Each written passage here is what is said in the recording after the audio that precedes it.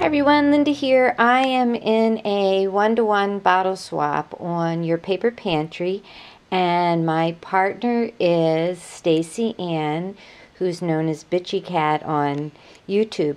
And I should have showed you this box before I started, but this is what the wine bottle is going to go into.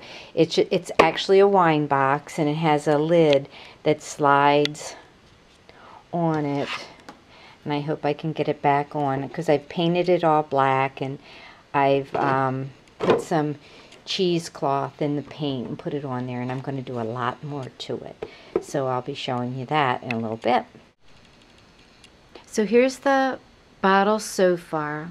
Back. I took some Tim Holtz Distress ink. I wanted a red, so this is pickled raspberry, which is all I had, and some black soot, and I kind of dripped it in the bottle with some alcohol.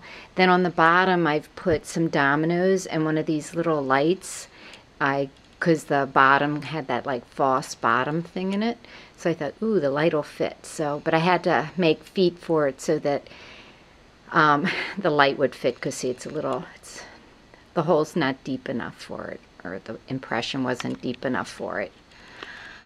Now what I'm going to do is I'm going to take this gross looking stuff, which is just, you know, this packing stuff that I've colored with some Glimmer Mist and Lindy's and some of this Ink-a-Dink-a-Doo black ink, I think, and some Grab-a-Guy Gold. Grab-a-Guy Gold and Rudolph Red Nose. I just used colors that I thought were Halloween-y. So now what I'm going to do is I'm going to take a long thin stick and I'm going to put it at the bottom. Then I'm going to turn these guys, these buttons, into eyeballs and sit these around on the bottom. I'm taking a hot glue gun and an old satin pillowcase and lining the inside of the box. And there's like the separation and places for the bottle to go, so I've got to figure out a way to do that.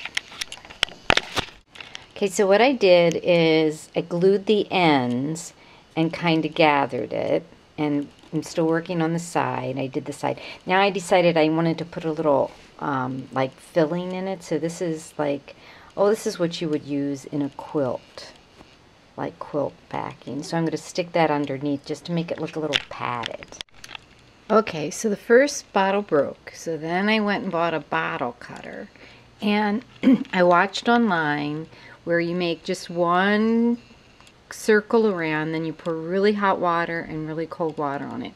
Well, it didn't break exactly even, but it's a nice break. It's not all shattered, you know, so it's going to fit back together again with the bottom. So hopefully this is going to work. Because the first bottle I broke because I was trying to shove a skeleton in it. So we'll see how this one will work. So this is the bottom of the bottle, you know, the part I took off, and I put the Excelsior here, and then, well, first I colored it with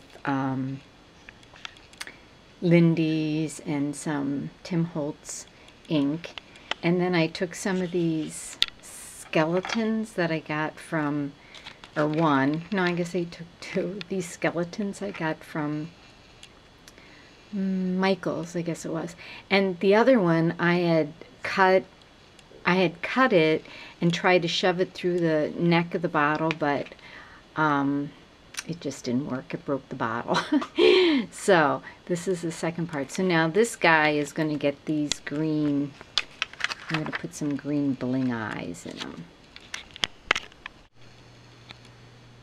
Okay, so here's the finished project. Oh, what a time I had. Well, I learned how to cut a bottle. It didn't cut straight, but it worked okay.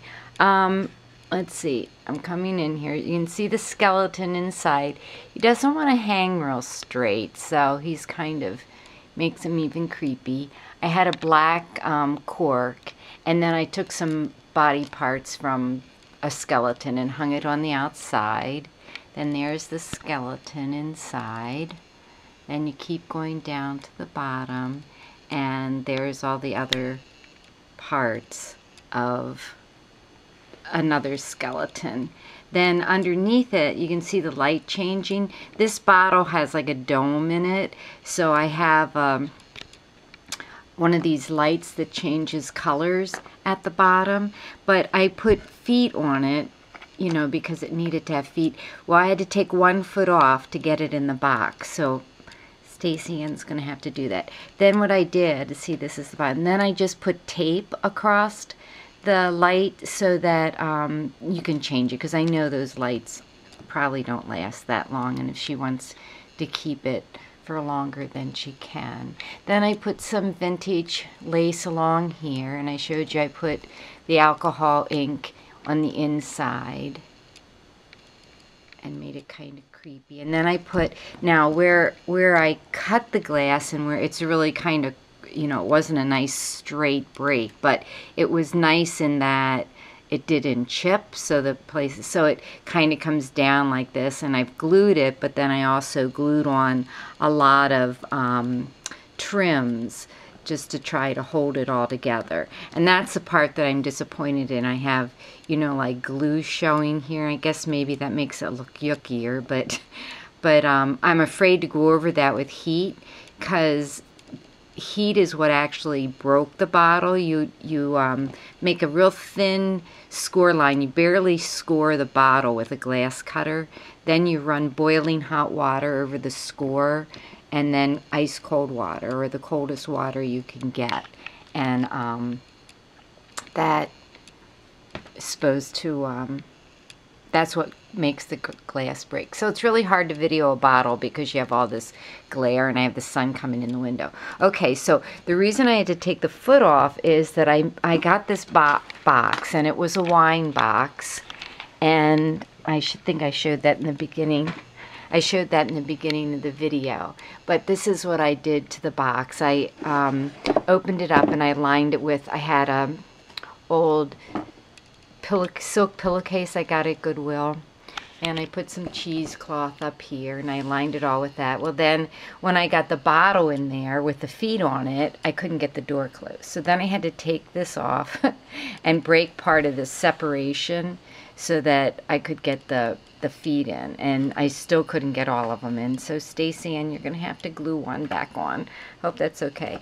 So then the door shuts like this. It slides, and that was another thing, you know, you had to allot for the sliding.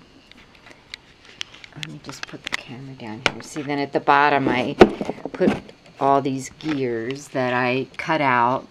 I think it's a Tim Holtz die. I'm not sure. I'll have to check. And then I had some Tim Holtz real gears. Here's some of those. Oh, that's a paper one. I used Rub and Buff and black ink and all kinds of stuff on them to get them old and looking. This is the cheesecloth. This is a Tim Holtz sentiment thing that says reality has limits, imagination is boundless, and that's how I feel when I'm doing things like this. Then this is the Tim Holtz clock with a gear in it. Then I put another skull and a bone on the chain there. Then this is one of those key things from Tim Holtz, but I didn't put it, and I just glued it, because if I screwed it on like I would have liked to, I couldn't have slid it. And I moved it over just a little bit so you could still know that this is where you pull. Then up here I took a, let me see, a Michaels frame. Let me see if I put this way. There, I took a Michaels frame and inked it and rubbed and buffed it. It was silver. And then I took one of those stickers that I just got. Let's see if I can get him to change. Oh, there we go. See, then the horse becomes a skeleton, and he becomes a skeleton, and then go like this, and it's a Victorian. It's an old picture. I just couldn't resist those stickers, so I thought that was very appropriate for this box. And so I just going to put some paper on the back of it. I put some cheesecloth up here, and I hope that's enough, and I hope Stacie Ann likes it. Yeah. It was a lot of fun, but it was, it may not look like it, but it took me a couple days to do it, so I hope she likes it. If not, Stacie Ann, you can take all the stuff off and remake it again, which is fun to do too. All right, and I better put the bottle up here too so you can see that one more time. I put green eyes on him. I think I mentioned that earlier. Yeah, it's really hard to videotape a bottle, isn't it? All right. Thanks for watching, everybody. Have a great day. Get over to your paper pantry. I'm telling you, there are some really, really fun swaps over there. Have a great day. Bye-bye.